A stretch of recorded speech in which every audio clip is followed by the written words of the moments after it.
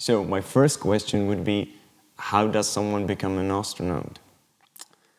I think with some determination and a lot of luck and some intent on setting goals and following through with education and just keeping in sight some long-term plans. Yeah, but it does take a lot of luck as well, because we have few opportunities for astronauts right now.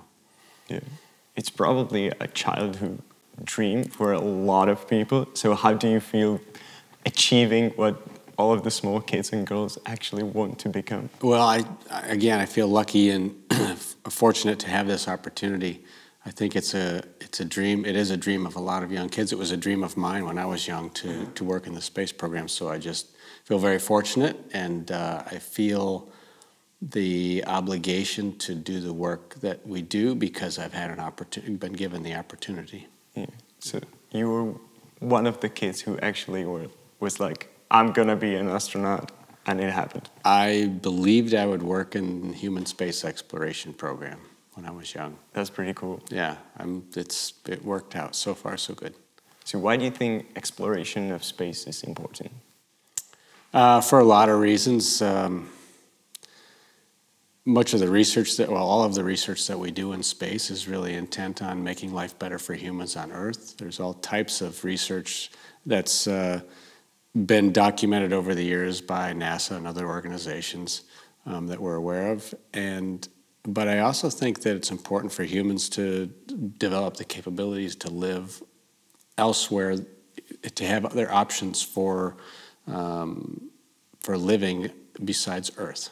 At NASA, we never think that you should just have one solution. There should always be a backup plan. And I think that's true of humans in our own existence as well. Oh, that's really interesting, because it kind of leads me to another question. Stephen Hawking said that we will destroy our planets eventually, and we will have to explore space and make settlements at different planets. What do you think about that? Well, there was another great explorer by the name of John Young, astronaut John Young, who was one of the pioneers in space exploration. And I always used to hear him say that single-planet species don't last forever, and if you don't believe that, just ask the dinosaurs. So the dinosaurs were here, and now they're not, and they were a single-planet species, and right now we are a single-planet species. So we don't want to be like them? I don't think so, yeah. It's not our generation. I think it will be generations to come, but it just depends on, what do you think the long-term plan should be. Mm-hmm. You talked a bit about the research done in NASA. If I understand it correctly, you yourself do some research while being in the space. So what is some of the most interesting stuff that you've done? Well, our job in space is not necessarily to design research or bring experiments to space. Our job is to operate experiments in space. Over the course of being on the space station for 6.5 months, our crews operated more than 350 experiments, some of which we really don't even know what it is we're doing. For example, there was some honeybees in space with us in a small container that we could never see because it was a closed container. So we don't really even know what they were doing in there. I just know that I moved them from one place to another and made sure that their equipment was operating nominally, and so some researcher designed this experiment and we just took care of it. So in many cases, that's what we do. There are other times where we know the research we're doing, but still we don't design the science, we simply operate it. We did some cancer research, we did some reproductive research, we grew some vegetables, some flowers, some weeds. We worked on mice, rodents in space. So many different things every day. It's always something new. So you help to answer a question, what does a honeybee do in space? But I don't know because I couldn't see. I couldn't see the honeybees. So do you think that people will land on Mars? Absolutely. I have no doubt in my mind that we will put humans on Mars. When is it going to happen? Do you have any estimates? I think we will see humans on Mars within the next maybe 10 to 15 years, maybe less. I don't know. Would you like to go? Yeah, I would go to Mars if I knew that, if I understood the systems that were in place to protect us and bring us home, if I knew that we had reliable propulsion systems, rockets, and life support systems, and that were well tested, sure. I would not go if I thought it was a one-way trip. I'm not ready to leave Earth yet, permanently. Do you think we will have settlements on Mars? I don't know. It depends on how we develop our space program. I think Mars offers an opportunity for us to do that, but clearly with no atmosphere that we can exist in, it'll be difficult. We could have settlements on the moon just the same. It wouldn't be much different than being on Mars. Some different life support systems or, protection for temperature extremes or something, but I think in that case you could either be on the moon or Mars. There's no atmosphere for us on either of those places. So why do you think it's so exciting to explore space and other planets? Why do people get so crazy about that? Well, I mean, it's just discovery, right? Humans have questions. We always have. That's how we learned about our own world that we live in. And science and science fiction and the excitement that we create with animations and movies, and those things get people interested, and the future awaits, and we have the capability, so why not? Do you teach your kids how to become an astronaut? No, I mean my kids grew up watching me become an astronaut and do my job. My children are grown now; they're in their early 20s, and one of them is interested in being an astronaut, and the other, I think, is also interested, but maybe indirectly, maybe in an indirect way. I don't know. But they've grown up with the human space program, and are always interested and motivated by anything that has to do with space and space research and human exploration. Yeah. I can't really imagine telling my friends being at high school and telling them my dad is away, he's in space. It must be really... Well, where my children grew up, everybody worked in the space program. So if I say to you, my dad's an astronaut, and you say, well, my dad's a flight director or an astronaut trainer or prepares food for astronauts or packs their clothing or writes their procedures. So everybody has the same association. It's very common even to have friends with parents that are astronauts. So it's not unusual where we live. Oh, okay. Yeah. And I understood that your wife also works in the field. No, she does not. She is a speech-language pathologist, really? logoped, yeah.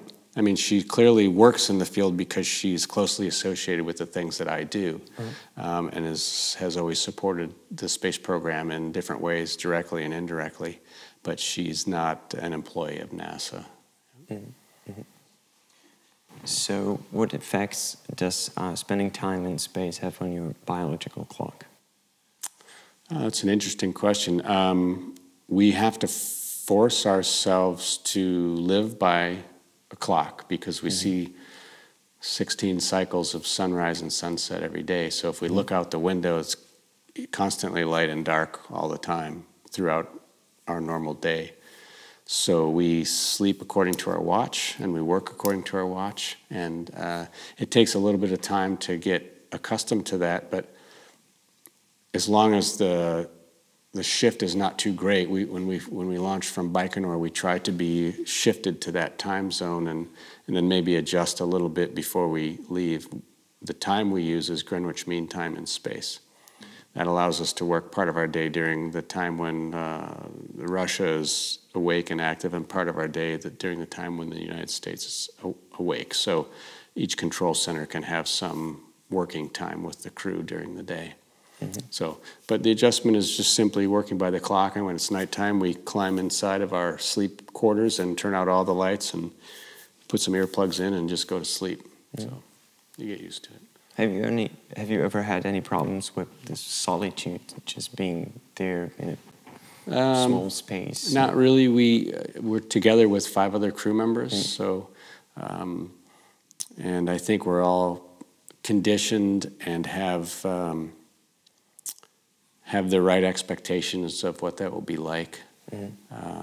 We also, even in choosing astronauts, try to do some psychological evaluations to make sure that people will be okay in those environments and not claustrophobic or anxious or anything like that. So I think if you don't want to live in that place, you probably you wouldn't sign up to be an astronaut. So you have some expectation to be living in these confined environments. And I must ask about the zero gravity. Is it fun? It is fun. Everything we do is fun. But after some period of time, you start to realize that you have no options for rest. You can never rest in space. You're always floating. So your body never has a chance, as it does on Earth, to relax, to lay down, to feel like you're taking a break. You're always floating. You're floating when you're working. You're floating when you're sleeping. You're floating when you're watching movies. You're floating when you're using the bathroom. You're floating when you're trying to take a shower. You're floating all the time. So there's no relief from that. So it's amazing, and it's an incredible part of what we do, that microgravity environment.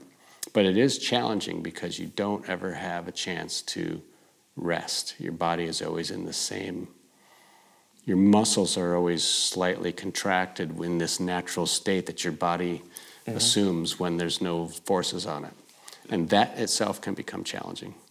That's really interesting, because I didn't think people really think about I didn't think about it either till about 3 months into space flight, and after the longer mission, I thought, okay, this is a problem. It's amazing, but also creates challenges. So it's amazing that you can pretty much fly, but you cannot lie down. You can never not fly. You are always flying. That's the problem. Yeah. That's really interesting. Yeah. So how did you like your stay in the Czech Republic? It's great to be back. This is not the first time we've been here. Obviously, we've been here 2 previous times during the first 2 missions, and we've come many times on our own personal visits as well. So we love being here. It's a good time of the year. It's spring. The food is great. The people are great. Of course, the beer is great too. So it's good to be here. But it's been very enjoyable, and visiting the different parts of the country this time. It's the first time we had been to Olomouc and Ostrava. And so that's wonderful experiences there to learn about those cities and the universities and the things that they're doing at those schools. And I hope that we had some good outreach and motivation and education for the people there about what we're doing in human spaceflight, to continue to get people of all ages, especially kids, excited about their future and thinking about their long-term goals. So what was your schedule like? Busy, but that's the way we plan it. We try to have activities each day where we're making a presentation. Of course, we just traveled today back from Ostrava, and we have some events tonight, and then we return tomorrow to Brno, where we have a presentation in the evening. So it's busy. We try to typically see universities or schools or science centers at each time, and gather the crowds to talk about the work that we do. So how is the cooperation with the Czech Academy of Sciences? Well, the Czech Academy of Sciences are the ones who brought us here, and we're very thankful of that. They've done a wonderful job of coordinating the work, working with NASA to make sure that the schedules were appropriate and that the outreach was effective. And so we're really happy about the time that we spent and the interest that the Academy of Sciences has generated, and just to bring us back here and share the stories. What was the benefit of the whole event, your visit? Well, I think we have to leave that to the people to decide, but we hope the benefit was that we've inspired people and also provided knowledge and information, firsthand information from somebody like myself who has experience in space, so that people understand what it is we're doing and what it is we plan to do and why space exploration is important. So I think the benefit is education and motivation to continue to follow the truths of science and make sure that we understand how science is important and engineering is important for our future, for the future of humans on Earth. Have you ever heard the Houston, we've got a problem? Have you ever heard it been said on the radios? No, we've never said that. And I've never said that myself. So that's probably maybe not directly, yeah. Yep. Yeah. Hi, I'm astronaut Andrew Feustel. Happy to be back in the Czech Republic. And I would just like to say, zdravím, všechny, fanušky. Did I almost get it? Yeah, that's good, that's good. We're going to use it, it's really Zdravím, všechny, fanušky, zvěda.